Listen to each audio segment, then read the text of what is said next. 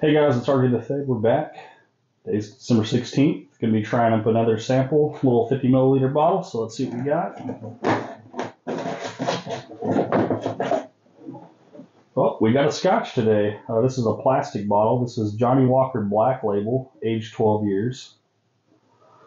Believe it or not, we've had some Johnny Walker, but we actually haven't had the Black Label. I think this is their cheapest entry-level scotch to get into.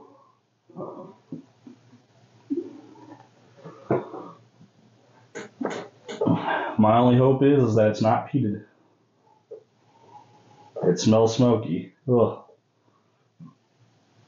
Try nosing that one more time. It smells like butter. A little butterscotch, a little smoke. Just like, there's another scent to it, but I can't quite put my finger on it. Let's taste it though and see maybe we can pull that out.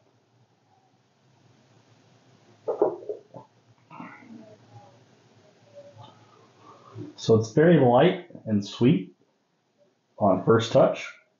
As it lingers, as it finishes, smoke. But the smoke is definitely heavier than like the Hibiki, the Japanese whiskey, but lighter than the Johnny Walker Gold Label. The smoke is a lot more balanced. So being a peated scotch, this isn't terrible.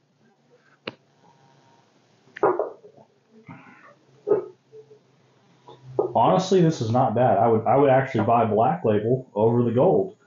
The Gold's like $80. I want to say the Black Label's probably closer to like 30 or $40. So for a 12-year scotch that tastes peated, smoky, this isn't that bad. I'm just not a big fan of smoke. I feel like when we talk about the peatedness of like a scotch, I don't want to feel like I'm drinking an ashtray. Like I don't want juice that just went through an ashtray into a bottle and say, hey, this is our whiskey. That just doesn't sound appealing to me. So this isn't terrible though.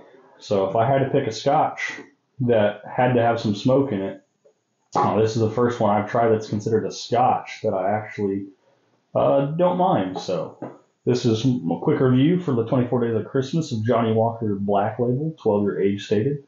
Like, comment, subscribe, and I'll see you guys tomorrow for the 17th to see what else we got in store.